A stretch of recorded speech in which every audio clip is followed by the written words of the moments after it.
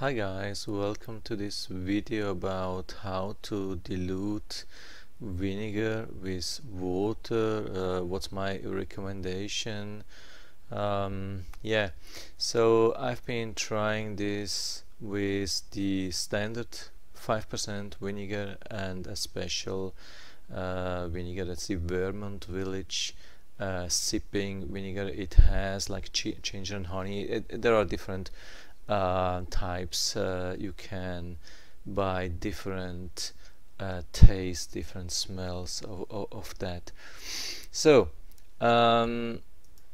as for the basics, why would we dilute vinegar? So I mean, when you use vinegar for baking, cooking, salads, whatever you want, dilute, I mean you mix it with other ingredients, but you're not actually diluting. But when you're drinking it, a lot of people are drinking that to have a positive health impact, so then it can be advised to dilute it. So when you have a regular 5% vinegar, it has a pH value of 2.4. 5% vinegar, that's standard for white vinegar, and 5% means 95% water and 5% acid. I think it's called acetic acid. Yeah, so 2.4, what does it mean? Here we have a small list. Normal stomach has around a pH of 2, and I mean normal body like esophagus, normal small intestines has 7. I mean 7 is neutral basically, so 2.4 is pretty low. We have other things here. Yeah, there's another list. 2 is lemon juice. I mean lemon juice is yeah, that's heavy stuff for especially for your esophagus, especially when you're like suffering from LPR, reflux, or other things. So 2, I mean that's tough stuff. 3, already orange juice can be tough if you have problems. Soda carbonated water is a 3, tomato juice is a 4, black coffee a 5, pure water 7. Of course it's neutral. Yeah, so, or to bring you another sample which a lot of people use when it comes to low pH value, that's Coke products like Pepsi, Coca-Cola, Cherry Coke. It's not much difference. You see it's 2.5, which is really acidic, and actually you don't realize because it has a lot of sugar, but it's really low. So if you have problems yeah, again with your esophagus or so, it's not good. If you have problems with your digestion, you had something like you had to throw up, and then it can be a good thing, because this is really close to the acidity of your stomach. If you're drinking something neutral with pH 7, it can a little bit annoy your stomach, so it can be an advantage in special situations. But usually, I mean, this thing is usually pretty low, so you can see it's really close to vinegar, which is actually crazy. When you try to drink vinegar, just pure vinegar like this thing, you would think, yeah, you cannot drink. I mean, I don't recommend to drink a lot of these, and especially not when it's higher concentration, not higher than 5%. When you have 10%, it's only for cleaning. 5%, I think it would consider this the highest to drink, and I would not drink a lot. I mean, just means sipping maybe an ounce or something like that. But still, it's really low pH, And if you want to do something for your health, you have problem with your esophagus, you have to dilute. But how much? So I've tried this a little bit. So here I took purified water. Of course, it's purified by reverse osmosis, so it means doesn't matter which one you use. Basically, it's the same regardless the brand. So I took 500 milliliters, which is about, I think, 16.9 fluid ounces, 500 milligrams, whatever, and poured this into this glass jar. And then I reset the weight. Hope you can find that. Yeah, you can, when you have like a scale, you can basically reset it to 0, and then you start from there, pouring in, and you will see how much it is, and then stop at 10 milliliters or 10 grams. The pH meter for some reason needed a lot of time to figure out the pH value, and it jumped around like crazy. I don't know why.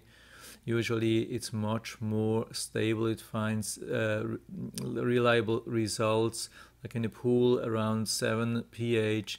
Here with this, it was super hard to find, but finally it stopped, it was bouncing between 3 and 3.5. So I think it was maybe 3.2, 3.3, something like that. So after that I made exactly same thing. I mean, I started from scratch with new water, and I added same amount of Vermont Village sipping vinegar. I've been asking the company how much concentrated it is, and they told me it's same as normal vinegar from the supermarket, means 5% vinegar. And I had same issues, same problems to find the real pH value, and it was bouncing up and down a little bit, but at the end I had ended about at same level, which means between 3 and 3.5. I think it's about 3.3 or 3.4. I will try to do some investigation about the pH meter, why it didn't deliver a clear value. I'm using same thing, same pH meter for measuring the pH value in the pool, and when I try for some time, like for half a minute or so, it delivers a pretty stable, I mean almost an absolute stable value, like 7.2 which, or 7.4, which is good for a pool. A little bit it's alkaline, has some alkalinity. I mean basically it's a little bit above neutral, so not acid but alkaline. Anyway, so it's stable, and probably the problem is because it's so far away from neutral, it has more problem. Maybe if I was using more advanced equipment, I wouldn't have this problem. I cannot tell. So anyway, my assumption is somewhere between 3 and 3.5. With the Heinz vinegar it was between 2.9 and 3.5, so this is a little bit higher. So maybe it's due to the fact that it has some other mild things, especially the honey. And so but it's really close. So I put it back in the bottle and I tested from both bottles to get an idea or to get a personal impression how it is, if it's really comparable. And I had to tell, yeah, it was exactly what the pH meter told me. It was really close. I had the impression that the Heinz vinegar was a little bit more acidic, but maybe it's due to the fact that it doesn't have like honey or something like that, which makes it a little bit more mild or something like that. But it was comfortable to drink, so for me this is okay. I think it's maybe, yeah, when it's jumping around between 3 and 3.5, maybe it's a 3.2 or something like that, or maybe 3.3. Yeah, but it's what it means basically. It's almost one pH higher, or at least 0.8 pH higher. That doesn't look much. When you see that, you think, yeah, when you want something, when you want eliminate some really a lot of the acidity from vinegar, you must go higher, like pH 4, pH 5, pH 6. But actually this is not the case. I can tell you the difference between 2.4 and 3.2 or 3.3 is quite a lot, because the scale is, when you go up or down by 1 pH or 1.0 pH, it means 10 times. So let's say you go from 3.4 down to 2.4 in pH, means it has 10 times the acidity. Okay, or yeah, vice versa. When you go back from 2.4 up to 3.4, it has only a tenth of the acidity. What's amazing actually, or surprising for me, I mean, when you add only 10 milliliters to 500 milliliters of water, it's a 50th. It's 1/50th of the whole mixture is vinegar. So I would actually expect that it has only a 50th of the acidity, but it seems it's not the case. But at least it's yeah, when you go down from 2.4 to 2.4 to 3.2, that means it's plus 0.8, means it's 8 times less acidic, or like just an 8, almost a tenth of the acidity from the original vinegar. So you can imagine that it has much lower impact on your on the skin, or on your esophagus, or wherever you are fearing of too much acidity.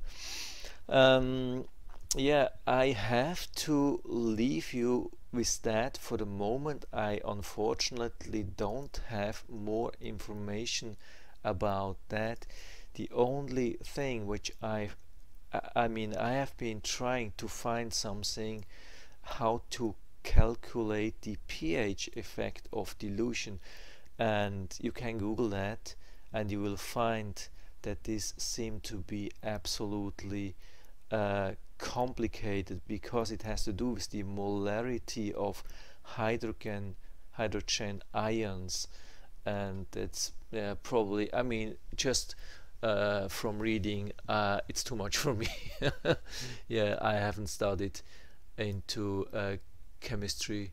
I'm not I don't have any knowledge around that, and this seemed to be way beyond my knowledge. So the only thing was really trial and error, or just try and measure and see how much it is.